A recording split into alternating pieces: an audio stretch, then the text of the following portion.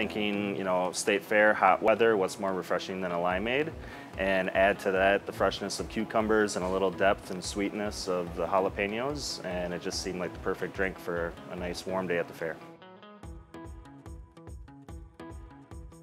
The cucumber jalapeno limeade, we make jalapeno syrup and we mix that into a big 50-gallon batch of limeade, and then to order we flavor it with about an ounce of pureed cucumbers and garnish it with a cucumber slice.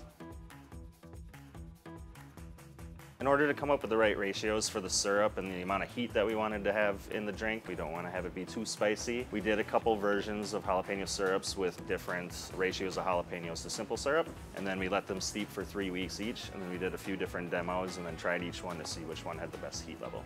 So each batch of limeade is made in 50-gallon batches. For each 50-gallon batch, we use 5 gallons of jalapeno simple syrup, and in each of those 5 gallons, we have 5 pounds of shredded jalapenos.